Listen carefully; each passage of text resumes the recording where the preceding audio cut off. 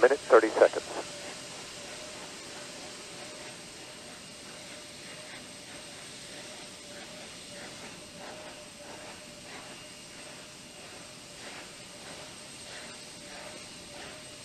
Sound suppression water system now being armed for release. Confirmation we have 3 main engines ready for ignition.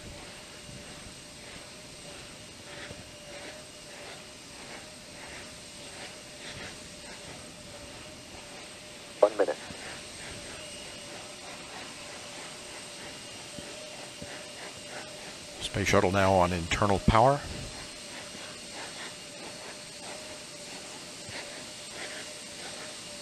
Liquid oxygen and liquid hydrogen fill and drain valves are closed.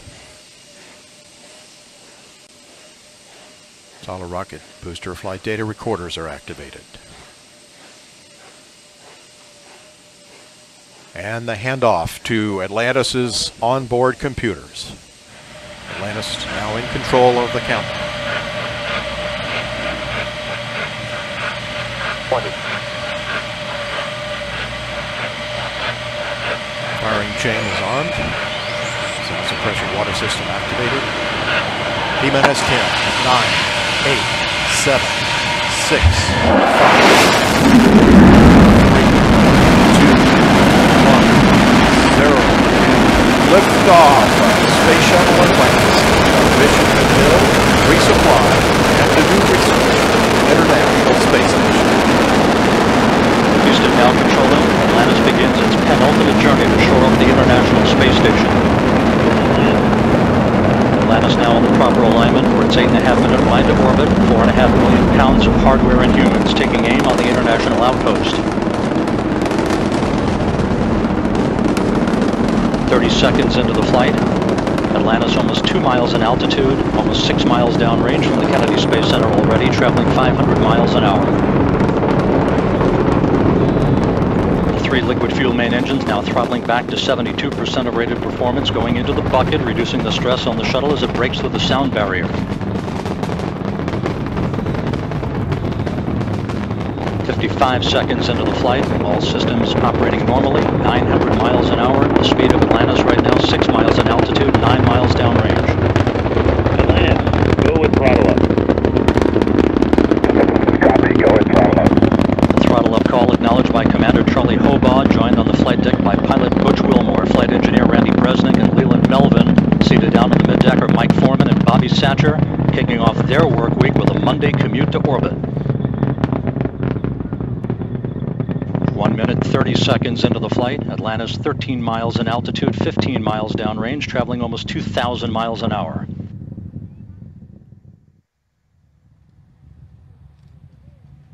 Three good auxiliary power units, 3 good fuel cells, 3 good main engines.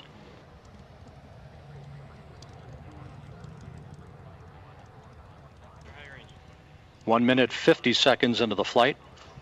10 seconds away from solid rocket booster separation.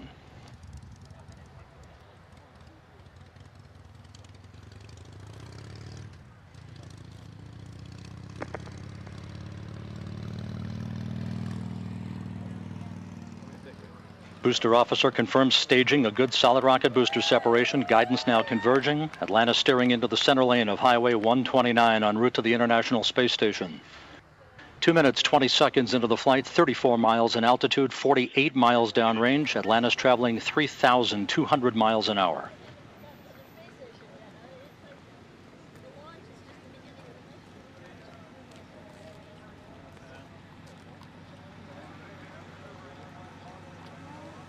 The propulsion officer in mission control reports that the orbital maneuvering system engines have ignited. Atlantis kicking on the afterburners. Copy, 2 engine down. Atlantis flying on the singular power of its 3 liquid fuel main engines, draining about 0.5 ton of fuel per second from the large fuel tank. Coming up on the 3-minute mark into the flight, Atlantis 46 miles in altitude, 81 miles downrange, traveling almost 4,000 miles an hour. Atlantis speeding straight as an arrow toward its date with the International Space Station Wednesday morning.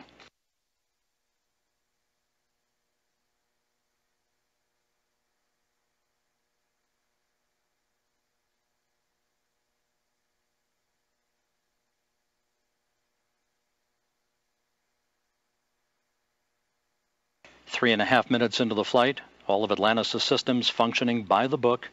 55 miles in altitude, 120 miles downrange, traveling almost 5,000 miles an hour.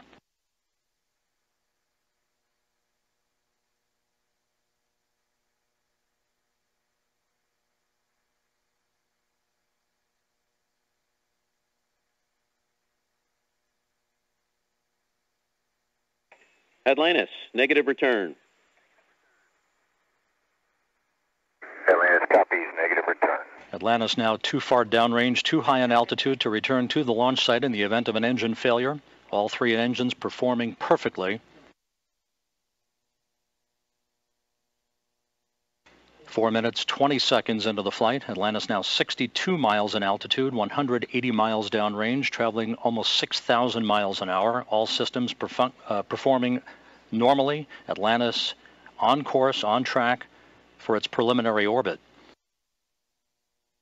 The Environmental Systems Officer reports a good flash evaporator system activated for Atlantis, providing cooling for the shuttle's avionics until the payload bay doors are opened about an hour and a half into the flight.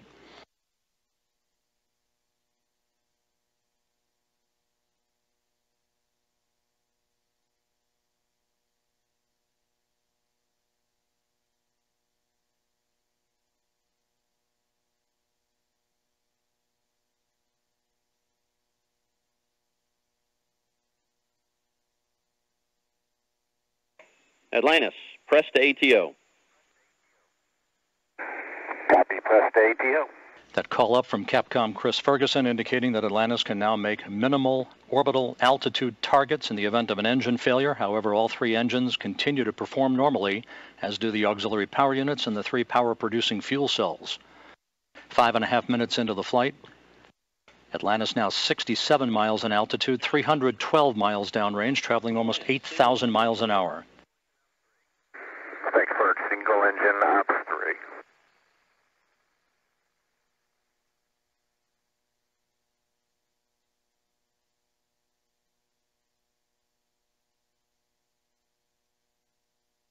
Atlantis now beginning to roll to a heads-up position, the main engine swiveling, enabling the shuttle to move to a heads-up position above its fuel tank, gaining more favorable communications through the tracking and data relay satellite system as it heads uphill. Atlantis, press to MECO, single engine Zaragoza 104. Press to MECO, single engine Zaragoza 104.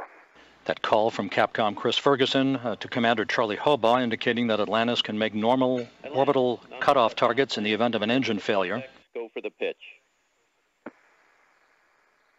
Okay, nominal shutdown, go for plus X, go for the pitch.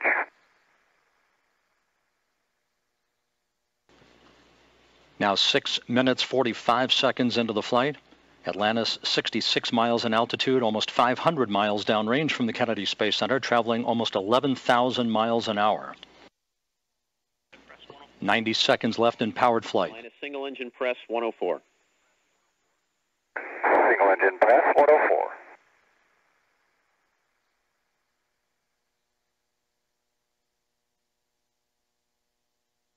Coming up on the 7.5 minute mark into the flight, the main engines will once again be throttled down to limit the stress on the shuttle and its 6 crew members to that of 3 times the effect of gravity. Atlantis approaching a speed of more than 4 miles a second. At the time of main engine cutoff, a minute from now, Atlantis will enter its preliminary orbit at a speed of 5 miles a second.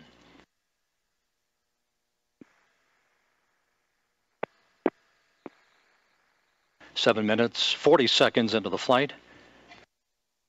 Atlantis providing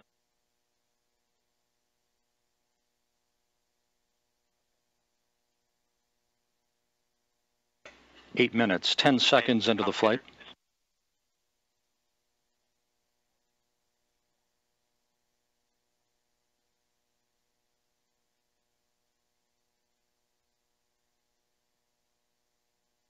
Standing by for main engine cutoff.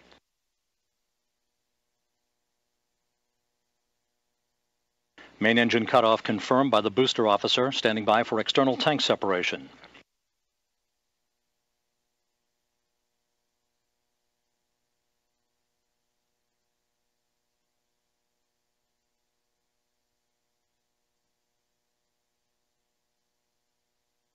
and the bird's eye view from the external tank camera of external tank separation. Atlantis now in its preliminary orbit. Commander Charlie Hobaugh will now maneuver Atlantis so that cameras embedded in the shuttle's umbilical well can perform photography of the discarded external fuel tank. And Mike Foreman and Leland Melvin are about to use digital still and video cameras to capture handheld imagery of the tank for downlink a few hours from now. A flawless climb to orbit for the shuttle Atlantis and its 6 crew members en route now to the International Space Station. Ohms 1 is not required.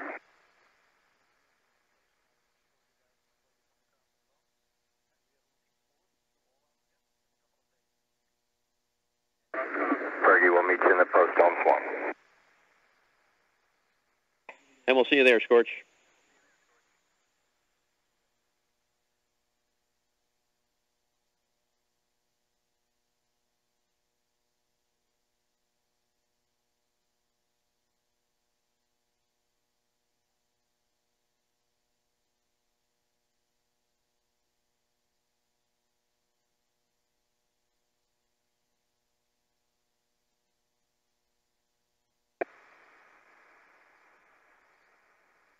Hey, Fergie,